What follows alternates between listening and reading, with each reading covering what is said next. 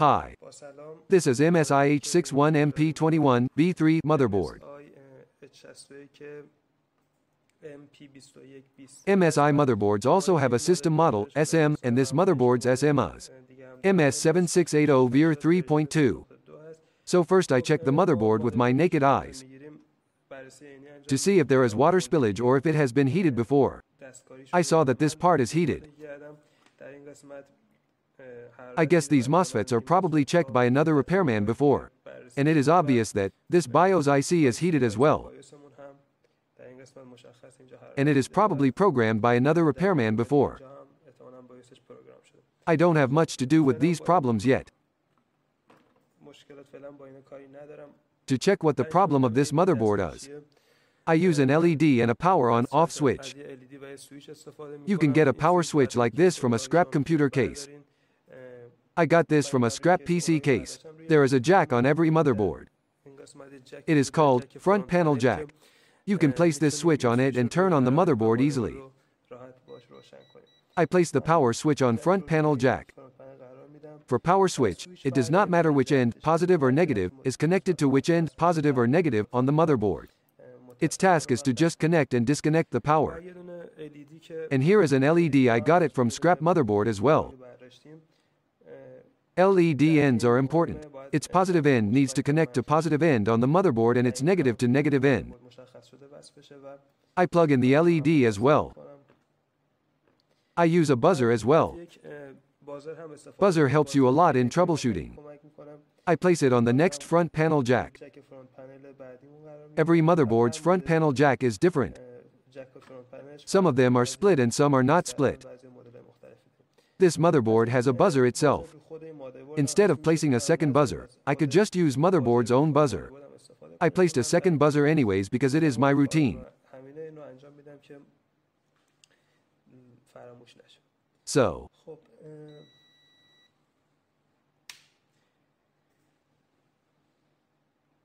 the first voltage that is present on the motherboard is the voltage provided for motherboard by this battery.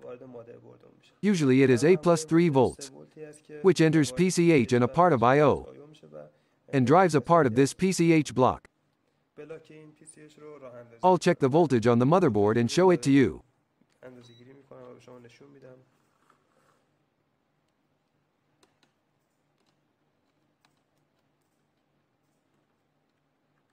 Yes, around 2.9 volts is present. One important thing about most motherboards is that CMOS settings on the motherboard may have problems.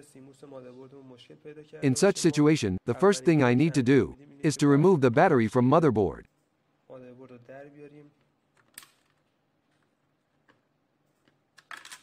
There is usually a clear CMOS jack. To clear CMOS, I connect the pins of clear CMOS jack to each other, or I can connect positive and negative end of the battery to each other. There is a 32K crystal in here. Some repairmen connect the pins of the crystal to each other, so that the problem of the device which does not turn on, or the device which do not have display, would be solved by clearing the CMOS. I cleared the CMOS. I place the battery now. The battery provides voltage of a part of PCH, as well as voltage of this crystal. Let me show the voltages on the pins of this crystal.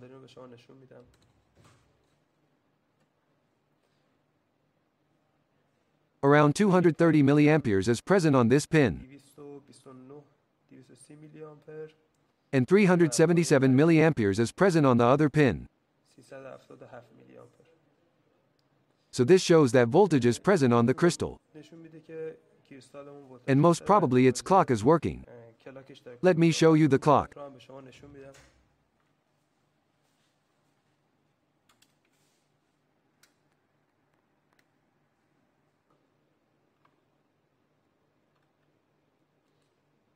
Yes.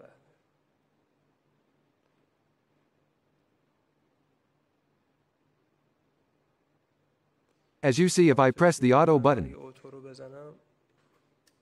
around 32 kilohertz. Crystal frequency is 32.770 kilohertz. It's in fact 32.768. This shows that crystal is working normally. So no power is connected to motherboard yet. Voltage is present on crystal pins, and its clock is working. Before I connect power supply to motherboard and switch it on, let me give you some info about power supply functions. There are wires with different colors on ATX jack of power supply.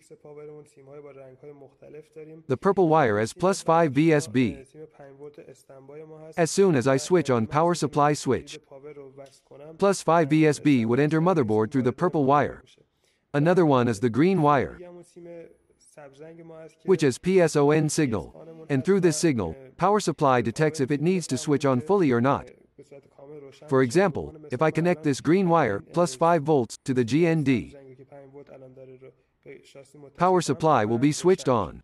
When power supply switches on, power good voltage, the gray wire, would increase to plus 5 volts. Let me check and show the voltages. First I check voltage of purple wire.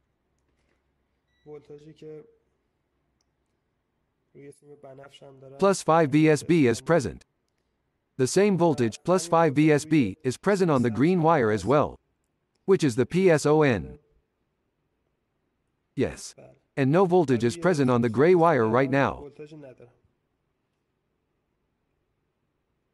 Yes. As soon as I switch on power supply,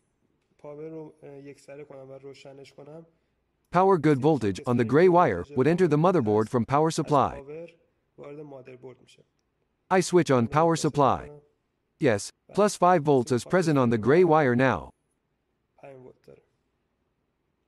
Plus 3 volts, plus 5 volts, plus 12 volts and minus 12 volts would enter motherboard through power supply. So you learned about power supply functions. I'll continue troubleshooting of the motherboard now. By switching on the power supply switch, plus 5 VSB enters motherboard through purple wire. And after passing a regulator IC, the regulator generates plus 3 VSB. Those voltages enter PCH and I/O. First, I/O gets reset. When I/O is reset, it sends RSMRST signal to PCH, and it resets PCH. Motherboard is ready. When I switch on,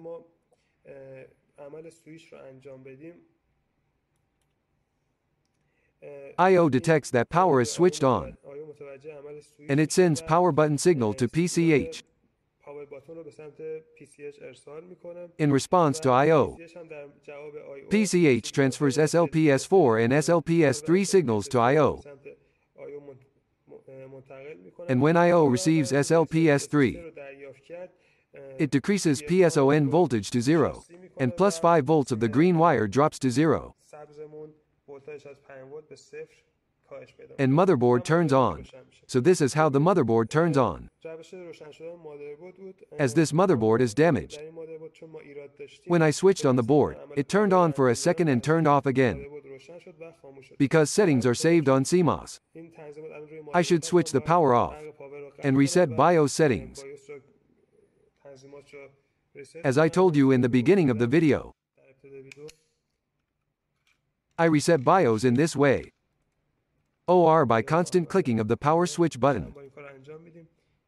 I place the battery. I switch on power supply again. As you saw, motherboard turned on for a second and then turned off again. As I told you in previous videos, this shows a short circuit in the motherboard. So let's check the power block of the motherboard on the board view. At first, plus 5 VSB enters motherboard through ATX jack, and along with plus 5 VSB, power supply on PSON enters motherboard I/O as well. I/O can control the power supply and turn it on or off. I'll check plus 5 VSB on ATX jack. It enters different blocks. It enters this MOSFET Q23 in here, which is a double MOSFET. It is made up of a P channel and an N channel MOSFETs. It has 2 inputs and 1 output. The drain pins of these 2 MOSFETs are connected to each other. Output can be either of these inputs. I explained about this type of MOSFET in previous videos. Here, two MOSFETs are placed in one IC. The upper MOSFET is a P-channel MOSFET,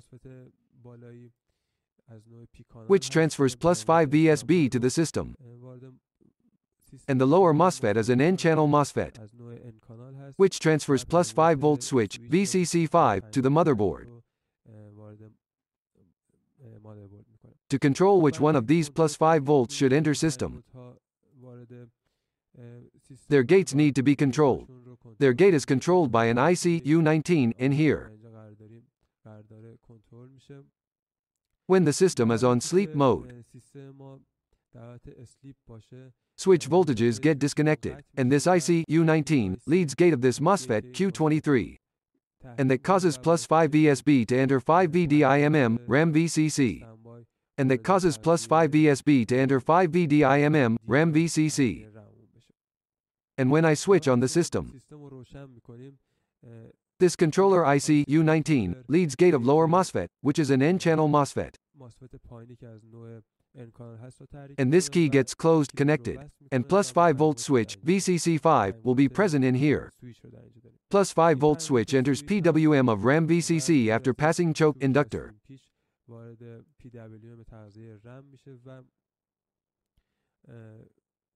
And 1.5 volts of RAM VCC would be present on this choke inductor. 1.5 volts of RAM VCC is generated by this PWM U14 in here, as well as by these two N-channel MOSFETs. I explained how to test these MOSFETs in previous videos, but I'll show you how to test them again on the motherboard. The next sub-voltage is VTT-DDR, which is generated from 1.5 volts of RAM VCC.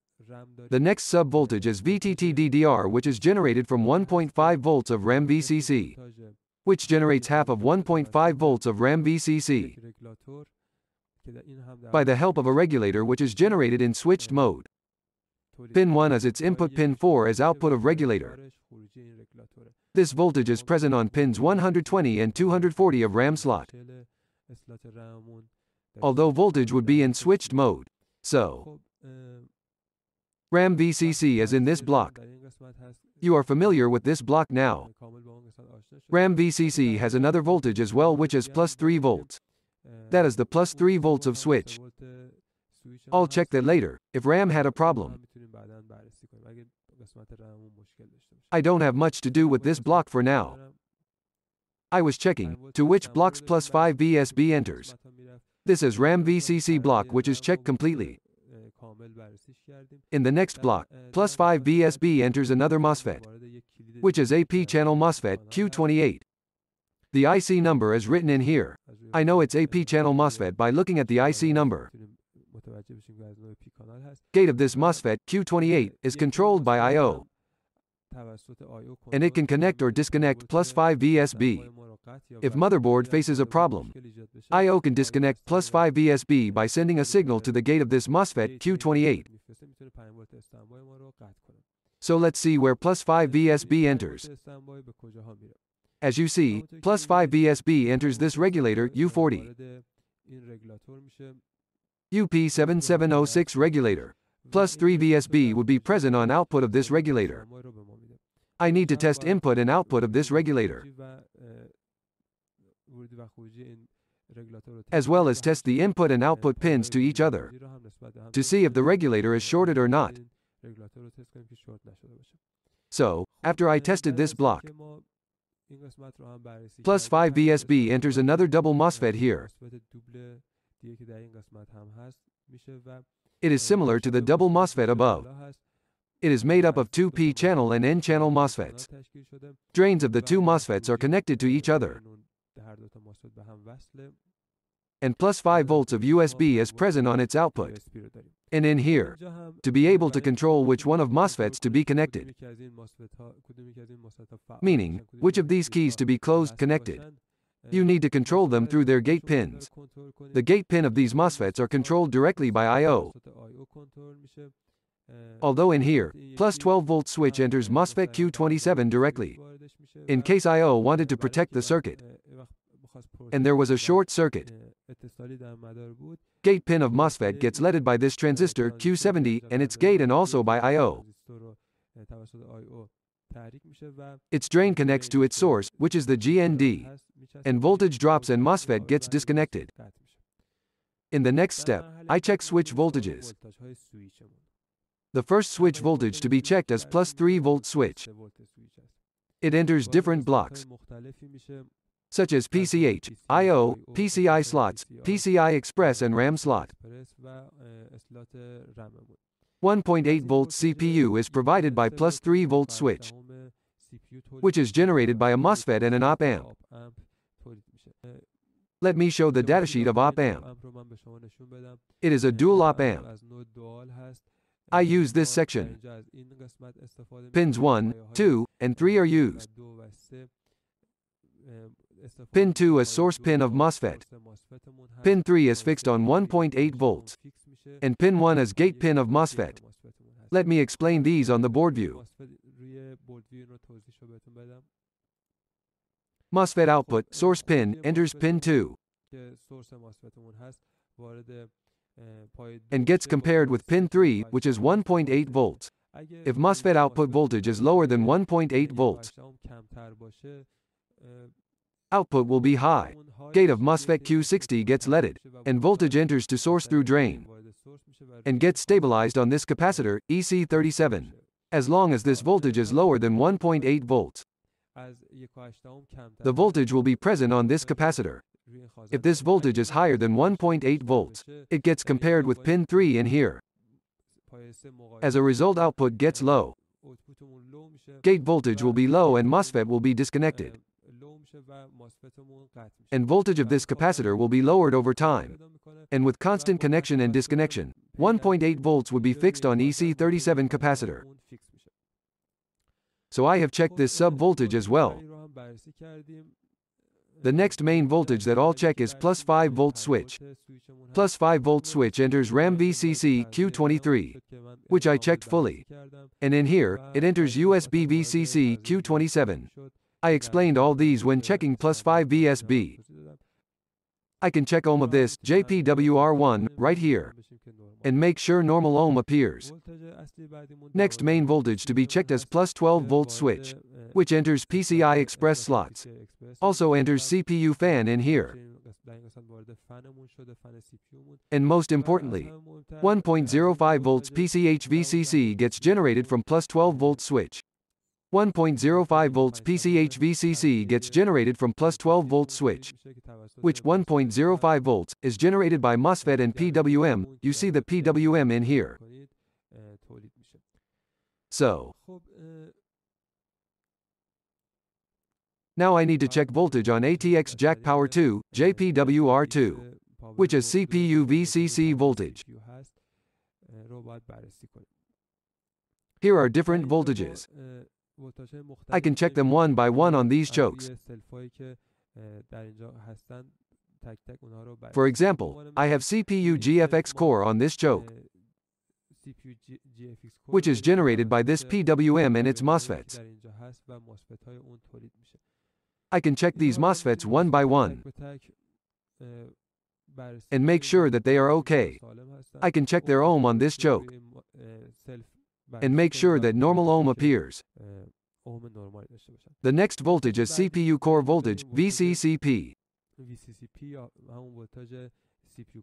One of its phases is generated by this PWM, U4, and these MOSFETs.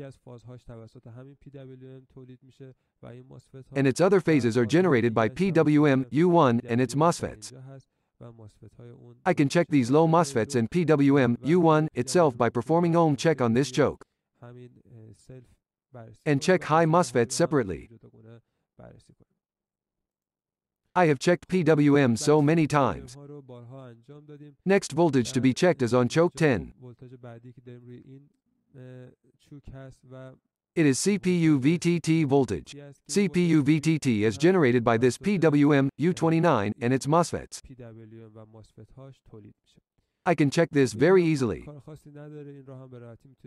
The next sub-voltage to be checked is generated by this MOSFET, Q39, and this op-amp, U33.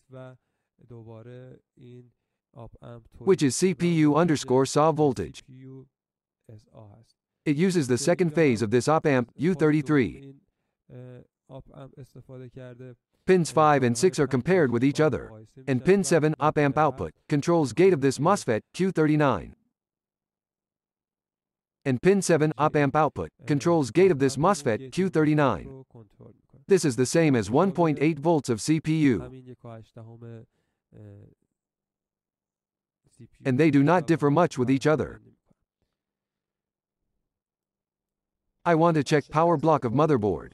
I removed CPU. First I check ATX jack. Plus 3 volt switch is present there.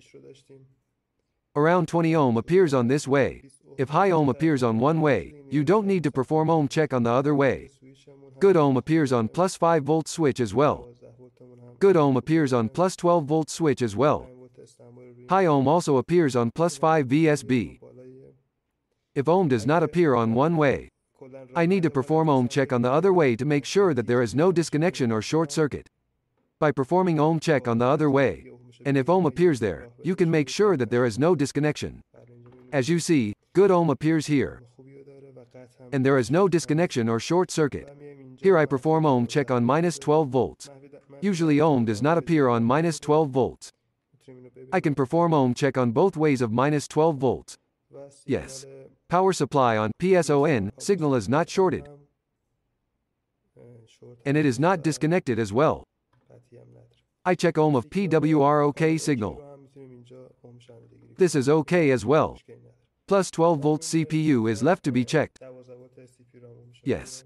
This is OK. PWMs and MOSFETs that generate the voltage of sub-voltages are left to be checked. So I start from the top. This double MOSFET generates plus 5 volts RAM VCC. It comes from two directions. I explained them before. High ohm needs to appear on this way on P-channel MOSFET, and low ohm on the other way. Yes. Lower MOSFET is an N-channel 1. Low ohm appears on this way. High ohm on the other way. This shows that MOSFET is not shorted or disconnected. Here I have PWM of 1.5 volts of RAM VCC. Drain of this MOSFET is connected on this choke. I can perform ohm check on drain to GND and make sure consumer, PWM and low MOSFET are OK. And make sure consumer, PWM and low MOSFET are OK. So let me perform ohm check in here. Good ohm appears. I perform ohm check on the other way. Low ohm needs to appear here, yes. So this shows that low MOSFET, 1.5 volts consumer, and PWM don't have problems. Only the high MOSFET is left to be checked. High MOSFET is an N-channel 1. Let me check that as well. Low ohm appears on one way, and high ohm appears on the other way. So, high MOSFET is OK as well. 1.5 volts of RAM VCC is OK. VTT DDR generator regulator is left to be checked. Its pin 1 is input of 1.5 volts. I already performed ohm check on it.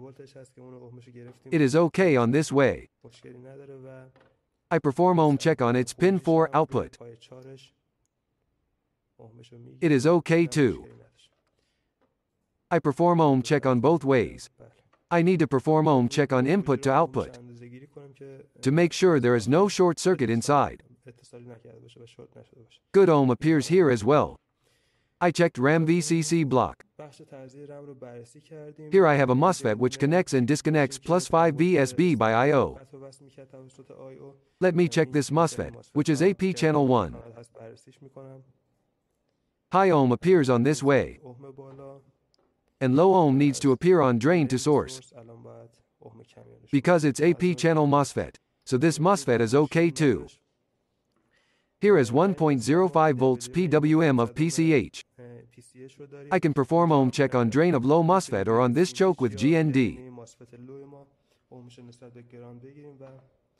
Make sure of the health of consumer, low MOSFET, and PWM. 7 to 8 ohm is good on this way. Different ohm needs to appear on the other way. Yes, 3 ohm on one way and 7 to 8 ohm on the other way. This is normal too. Only the high MOSFET is left to be checked, which I'll check separately. High ohm appears on this way. It's an N-channel MOSFET, so low ohm needs to appear on source to drain. Ohm is normal here. So I couldn't find any short circuit up until now. Now I need to perform ohm check on +3 VSB regulator. I perform ohm check on its input, +5 VSB, on this pin. Around 13 ohm appears. This pin is output. 13 ohm appears on output. As input to output values are similar, it is possible that there is a short circuit inside. I perform ohm check on input to output. In analog multimeters, ohms lower than 3 ohm is suspicious of short circuit. That's why I perform ohm check on the other way as well. This regulator is most probably shorted. I need to remove it and check again.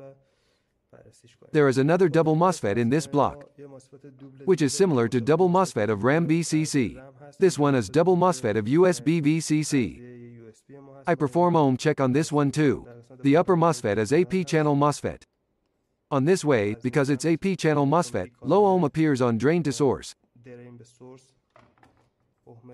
High ohm needs to appear on the other way. Yes. This one is an N-channel MOSFET. Low ohm appears on source to drain. High ohm needs to appear on the other way. Yes. Only the regulator has a problem so far. Now CPU VCC is left to be checked. CPU VCC is made up of many PWMs and MOSFETs.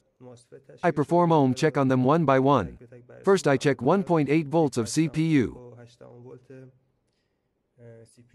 for which I need to check this MOSFET first. Low ohm needs to appear on source to drain on one way, and high ohm on the other way.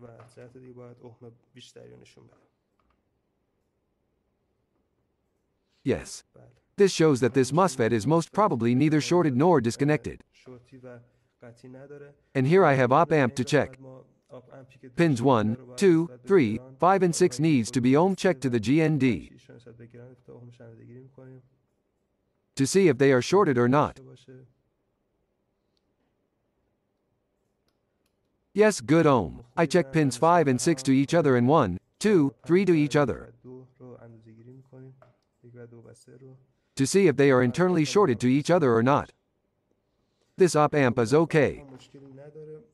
Let's perform ohm check on this block.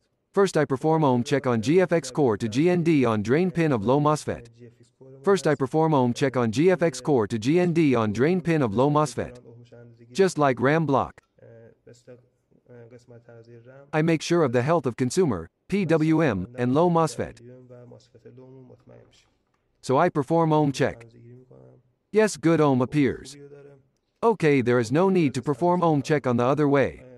Only high MOSFET is left to be checked, for which, high ohm needs to appear on this way, and low ohm on the other way. Yes. The next PWM is V-Core VCCP. I perform ohm check on it now. Good ohm appears on low MOSFET to GND. Low ohm needs to appear on high MOSFET to the pins on this way. Higher ohm needs to appear on the other way. Everything is okay here. I can check V-Core in here. But since I checked V-Core and they are parallel, there is a low chance that there is problem in here. But I'll check again. I perform ohm check on drain of low MOSFET to GND. Good ohm appears, and I perform ohm check on high MOSFET from both ways. Low ohm appears on this way, and higher ohm appears on the other way, drain to source. This is the high MOSFET of the other choke. Yes. High ohm appears on this way and low ohm on the other way. These are all normal. Here I have another choke. Let me check that too. Good ohm appears here too. Let me check the last choke. Good ohm appears on this way of this MOSFET. Yes. This is normal too. Let me check its high MOSFET. There is no short circuit here and it's not disconnected. One MOSFET is left to be checked, which provides the CPU SR VCC using this op-amp. I already checked op-amp. I only need to check this MOSFET. It is an N-channel MOSFET. Low ohm needs to appear on source to drain on this way. Higher ohm needs to appear on the other way. Yes. I checked this motherboard's power block. Only +3 VSB has problem. I need to change this regulator, and the problem of this motherboard will most probably be solved by changing this regulator. To make sure that input to output is not shorted, I check this with digital multimeter. I perform ohm check on input to output pin.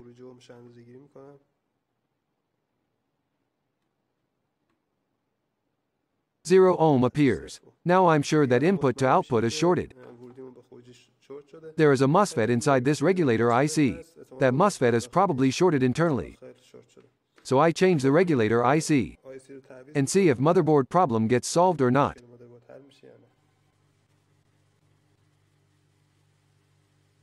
I want to change the burned regulator IC now. I got a similar regulator IC from a scrap motherboard, you can see it here. I got a similar regulator IC from a scrap motherboard, you can see it here. Mine was UP7706. This is UP0104P. I checked them on datasheet, they match each other. And they don't differ much. So I remove regulator IC from the mainboard. Make sure you cover the surrounding components with heat-resistant tape, so they won't get damaged or burned.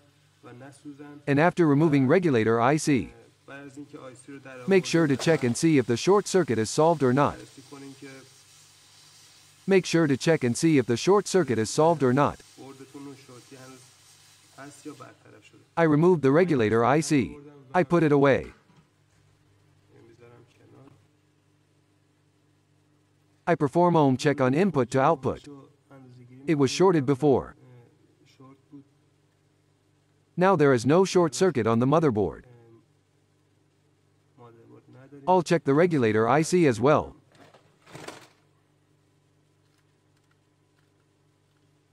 I need to perform ohm check on pin 3 to pin 6. Those are the input and output pins. As you see, regulator IC is shorted from inside. There is a MOSFET inside the regulator IC, and that MOSFET is most probably burned. Pay attention to the direction of this regulator IC. Place the pin 1 of the IC on the marked place on motherboard.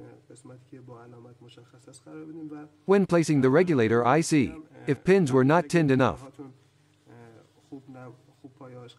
apply tin on them again using soldering iron and flux. Be sure to clear the flux from motherboard afterwards. I place the IC here.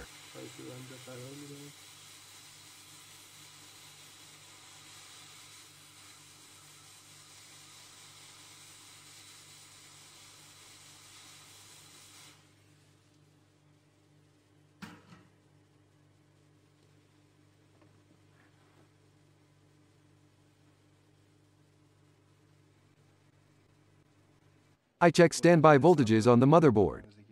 There is +5 VSB on this way, and +3 VSB on the other way.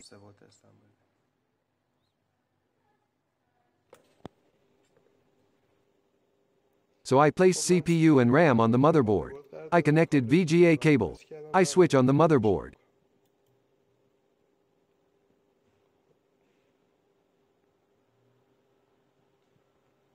As you see, we have the display. Most motherboard problems are related to power block.